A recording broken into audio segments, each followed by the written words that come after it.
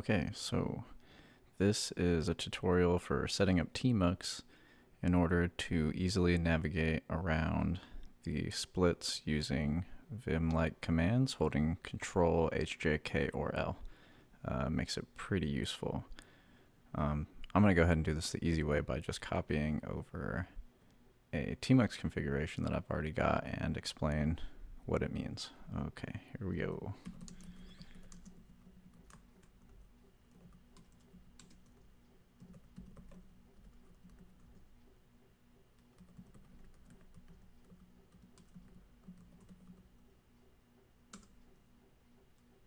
Now that we've cloned down the dot files, we can see by typing ls and then tab that inside is an init vim configuration, which includes a fair amount of plugins. I actually use NeoVim and a tmux configuration. So let's go ahead and open up the tmux configuration file here and talk about what this does.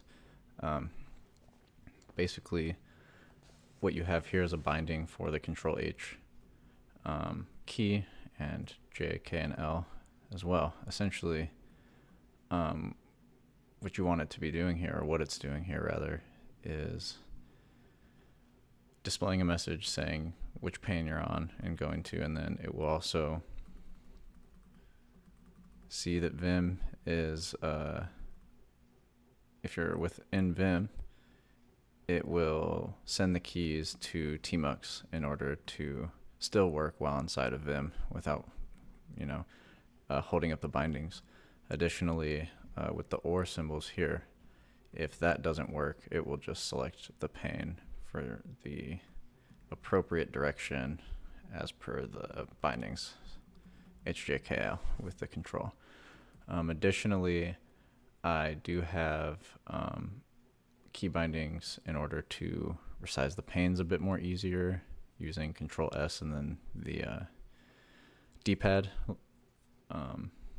as well as a special escape option, which is in order to improve performance with NeoVim. It actually tells you about this during the check health command, which you can run after installation. Additionally, I set it to a screen 256 color so that my terminal has all the pretty windows that I want. So we will quit out of here with Control Q and copy the .files tmux.conf file into our current working directory, which is the home directory. Alternatively, you can add the tilde character, and we want it to be a hidden configuration file. So we will rename it to tmux.conf. Now what this will do is enable us to start a new tmux session. Well, we could already do that before, assuming it was installed.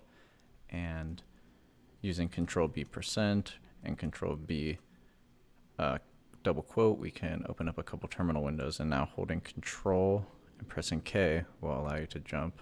J will bring it back down, and H will go left to right.